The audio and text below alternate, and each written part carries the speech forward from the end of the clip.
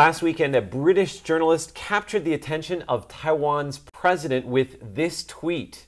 "You all better come to Taiwan after this pandemic is over." The president replied, "We can't wait to share Taiwan's natural beauty with our friends around the world. We hope everyone can stay safe during this difficult time. Taiwan will be here for you once we've beaten the pandemic." Now, as you may guess, Taiwan has already started planning for post-COVID travel. And we'll be telling you all about that in today's show. I'm Natalie Tso. And I'm Andrew Ryan. Let's check out the stories on our radar. President Tsai has once again made Forbes magazine's list of the world's 100 most powerful women. She's number 37 on this year's list and 8th in the category for political figures and policymakers. The magazine talks about Tsai's policies toward the US and China, as well as her leadership through the COVID-19 pandemic. Taiwan's favorite triathlete has done it again. Norwegian athlete Gustav Iden became an overnight sensation in Taiwan last year after he won an event while wearing a hat emblazoned with the name of a Taiwanese temple. The people at the temple are so proud. He held on to that lucky cap and has now won his third triathlon wearing it, this time in the US. A group of hikers found an anteater that had jumped a fence and escaped from the Taipei Zoo in September. The anteater is back home at the zoo, a kilogram lighter for the wear, but finally safe. They fed her favorite matcha cake to welcome her home. And it's beginning to look a lot like Christmas in Taiwan. One of the most famous sites is the historic Wanjin Catholic Church in the southern county of Pingdong. A display of lights on the church facade is bringing a bit of seasonal cheer to this tropical corner of Taiwan.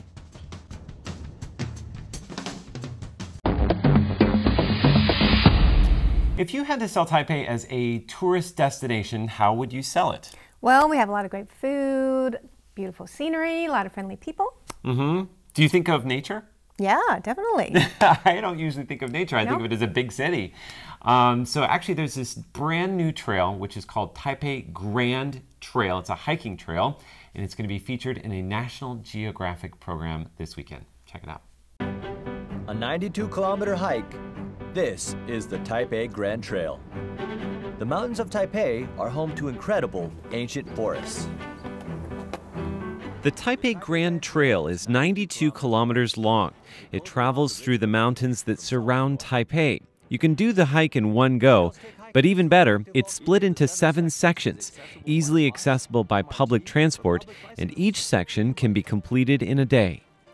1/3 of the trail is located in Yangmingshan National Park.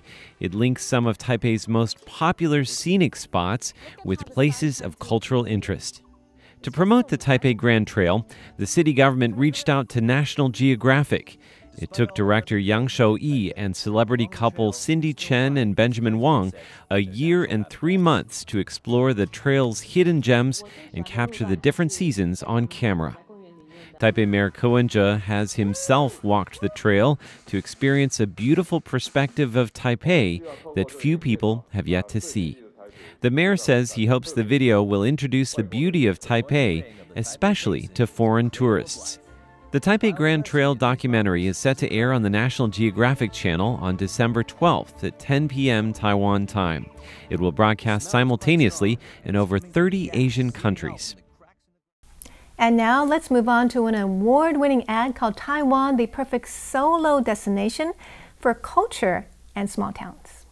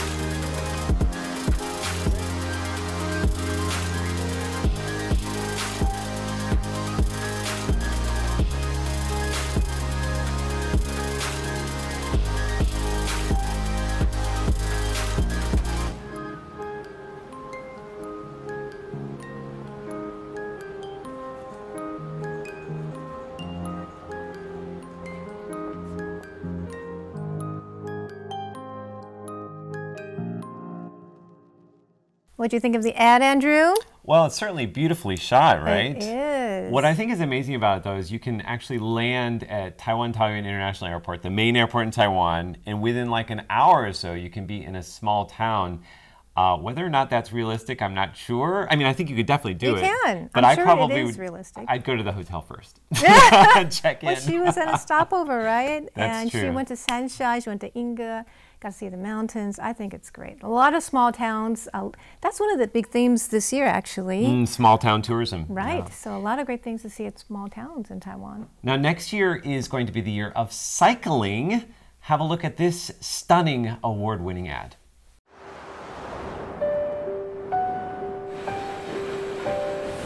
How far can two wheels take me?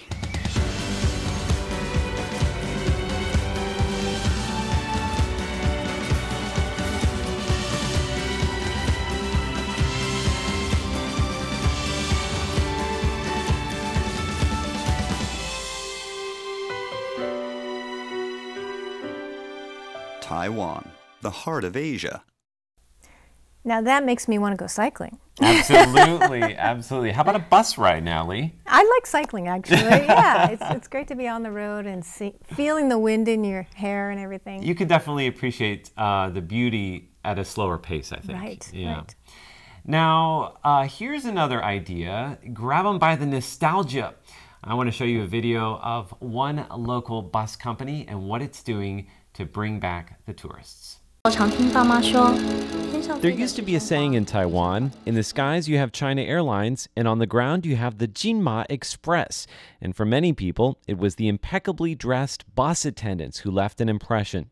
They were a fixture of the Jinma Express ever since it launched in 1959. Now, on the 60th anniversary of the Central Cross Island Highway, one local bus company is bringing back the attendants. They hired 4 students from a local university and one of the original bus attendants to train them. We have to look at our script, help customers, and watch the traffic, she says. It's easy to get motion sickness. Another attendant says that older passengers often share with them memories of days gone by. If you want to take one of the special buses, the tickets are hard to come by. They make only 4 trips every weekend along the Central Cross Island Highway. This transportation fan, surnamed Lin, bought his ticket 2 months ago and then rode his scooter for 2 hours just to ride the bus. It was worth it, he says, because he's never been on a bus with attendants before. They also offer professional introductions to the scenery between Guguan and Lishan, a road that's closed to most travelers. This special service only lasts until the end of December. It's a rare opportunity to see a beautiful part of Taiwan and experience bus travel as the previous generations did. So those are some very creative ways that Taiwan is promoting tourism. Which was your favorite? I like the cycling. The cycling one? Yeah. That was definitely beautifully shot. So up next, we're going to go into #Taiwan. 'Tis the season for social media challenges. That seems to be the case in Taiwan, at least. Over the past month, I've done #Taiwans on 2 popular challenges. There was the Write a Sentence with Built-in Audio challenge, where people tried to use words to elicit sounds. Then the Misspell My Name challenge last episode. Those challenges dealt with sights and sounds. This week's challenge deals with taste. People in Taiwan are sharing foods that they don't like. It's called the #世界上不该存在的食物 challenge, which means #foods that shouldn't exist on this planet challenge. I mean, talk about going nuclear. You're not even trying to accommodate other people's tastes. You're straight up saying these foods should not exist. I mean, I personally have problems with pineapple on pizza, but that doesn't mean I go around ridiculing people for loving it. Well, actually, that's not true. You know what? This challenge is alright. So what kind of food do people hate in Taiwan? For one, a lot of people dislike sanse dou, which is a chopped corn, carrot, and pea medley. It's a vegetable combination common in Taiwan, used in school lunches and boxed meals. You can usually find them in the frozen section. I mean, I don't mind it, but man, people act like it stole their lunch money in the 3rd grade. William Ingwei Xie included a screenshot from a news report that said the medley was a children's favorite. He called it fake news and included the hashtag we're talking about today. However, without a doubt, the most commonly despised food is cilantro. I don't know if it's common in other places, but this doesn't come as much of a surprise to me. People in Taiwan are very opinionated about cilantro. Heck, someone online is even trying to sell a shirt that says, if you eat cilantro, you'll die. Apparently, there's a scientific reason for all of this. Many studies have shown that a hate for cilantro might be genetic. People with a certain gene may register cilantro as having a soapy taste. I don't have that gene. Or do I? Maybe I just like eating soap. Here is one post that got me really concerned. Ma Youqian says she doesn't like green vegetables, carrots, mushrooms, vegetable-type melons, peppers, taro, wood ear fungus, and of course, cilantro. I mean, I hope she gets enough dietary fiber is all I'm saying. You know how people say you learn something new every day? Well, today, I learned something horrific. Chen Xi said the food that shouldn't exist is pineapple wood ear fungus stir-fry. Pineapple wood ear fungus stir-fry. At first, I thought this was some kind of sick joke. I thought this person was just coming up with the gnarliest food combination they could think of and putting them together in a way they should never be joined. And then I got curious and found out that this dish is actually a thing. Yes, pineapple wood ear fungus stir fry is real, ladies and gentlemen, and here's my reaction when I found out. Oh, you put ginger and garlic in it? Oh, that's so wrong. Oh, and you make it spicy. Of course, why wouldn't you put peppers in there? This is so much worse than pineapple on pizza. Oh, this was a mistake. Just finding out about this was a huge mistake. Oh, some has meat in it. Oh, no, can't do this. Oh. Anyway, this week we have an insider connection because Jessica Cheng, the woman who edits our show, participated in this week's challenge. She said she doesn't eat sweet peppers, bitter melon, or eggplant. I mean, bitter melon I get, but sweet peppers and eggplant?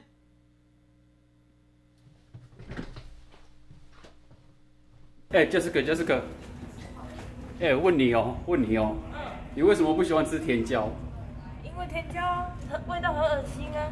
那如果你一定要吃甜椒的话，然后你说红的、绿的、黄的、蓝的，你要吃哪一个？我都不吃。都不吃吗？都不吃。那你为什么不喜欢茄子？因为茄子长得很恶心。你就看它长相，你就决定不吃。没错。口感呢？紫色的东西就很恶心。那葡萄呢？葡萄可以，但是葡萄是水果啊。葡萄是水果，可是水果跟蔬菜没什么大的差别啊。有差很多。差很多哦。蔬菜有一股菜味。那苦瓜的话，你是纯粹不喜欢它，是因为它苦的原因吗？对，它太苦了。所以你不太吃苦。So with the addition of this latest challenge, we now have challenges that deal with sight, hearing, and taste. I'm going to go ahead and guess that the next challenges will deal with smell and touch. Are we going to have a challenge about smells that make us nostalgic, like how camphor oil makes me think about my grandma's house? Oh, or maybe we'll make a list of things that you touch but are underrated, like a warm pile of laundry on a cold winter evening. What do you think? What might the next big social media challenge in Taiwan be? Today's brain game is called Trim That Tree. And as you can see, we have a Christmas tree with us here in the studio. And Natalie and Leslie are going to work together to put some decorations on it.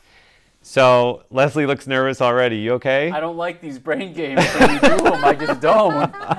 That's why I love these brain games.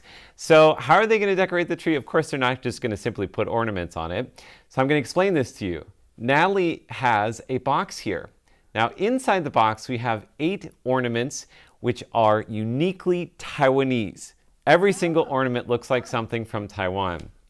So what's going to happen is, Leslie, you're going to be putting on the blinders.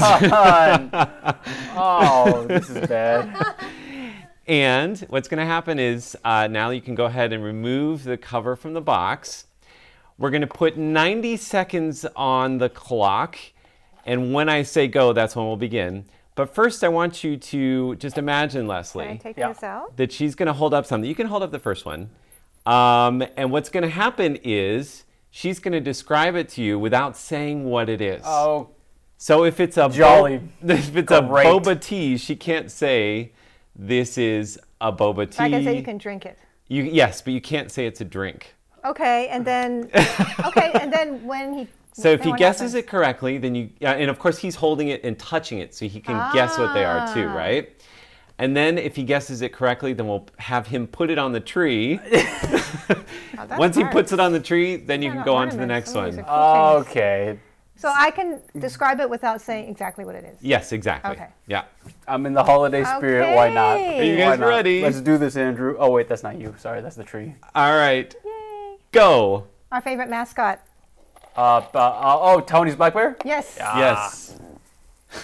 There you go, Good. buddy. What Okay. everybody cooks with. 大同电锅. Yeah, that's That's right. right, an electric It's steamer. an electric pot. steamer. That's Yeah. right. Oh, all right. I'm When everyone has vibing. in their home what they wear on their foot. Slippers, the blue-white slippers. That's right. Put them on the front, Leslie. You're putting them on the side. It's all the same to me. I don't know if I'm a front, back, left, right. I'm all disoriented. I can't Okay, now. this is how Andrew gets to work. A scooter. That's right. Is it a Gogoro scooter? It's not a Gogoro. This is I not lost a the loop. Gogoro. I lost the loop. Oh, Leslie. Uh-oh. Okay. This is what we like to eat at the Dragon Boat Festival. Sticky rice dumplings. Yes, very good. Zongzi. Okay. Oh my gosh, that's hard. Okay.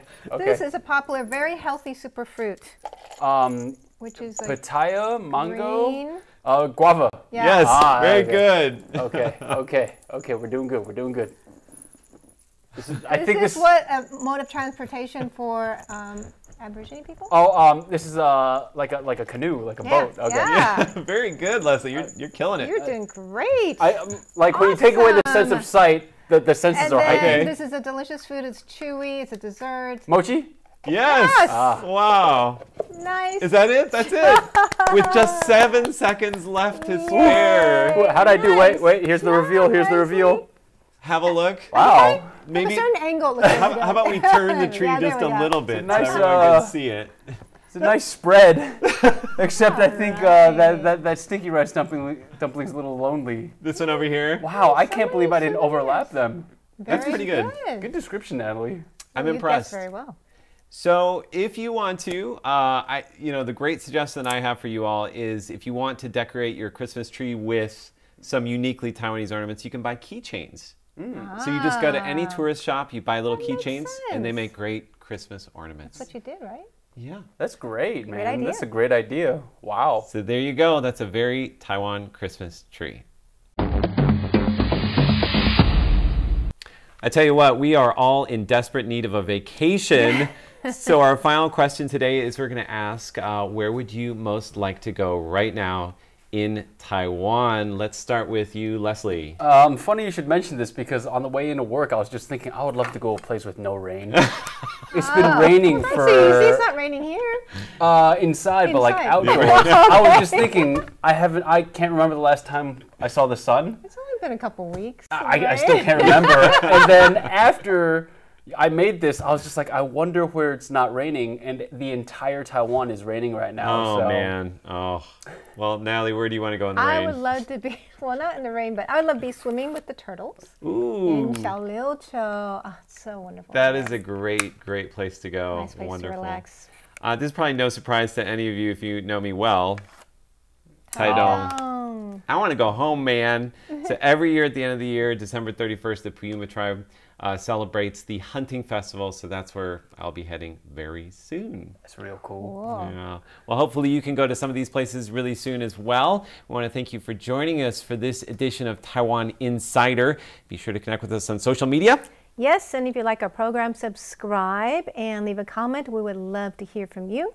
For Taiwan Insider, I am Natalie Tso. I'm Leslie Liao. And I'm Andrew Ryan. See you next week.